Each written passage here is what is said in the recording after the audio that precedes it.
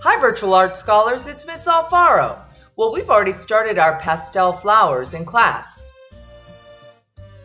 In-person art scholars are going to facilitate this lesson for virtual art scholars.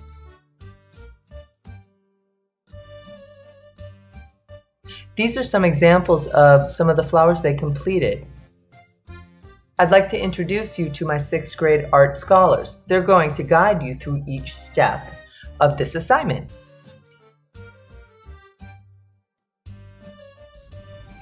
Hi Mayal, so could you start us in with the first step?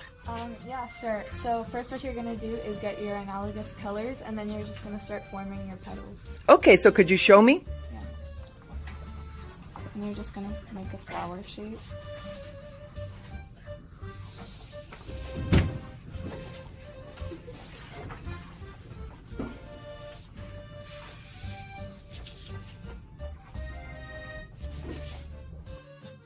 So analogous colors are groups of 3 colors that are next to each other on the color wheel.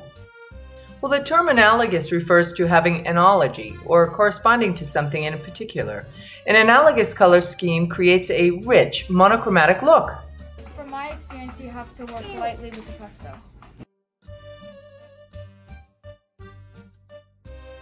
Now that I got my analogous colors, I'm going to start shading it into the flower.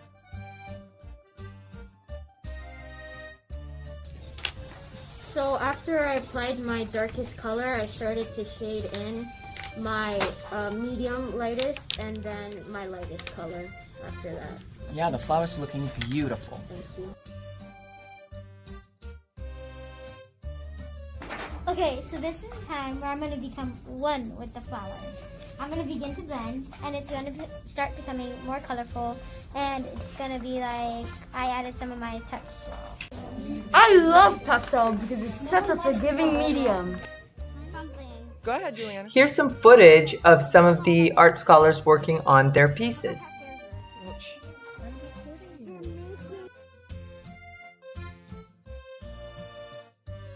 Thanks for joining us, and I look forward to seeing your work on Google Classroom. Don't forget to submit it. Virtual Art Scholars, have a beautiful week.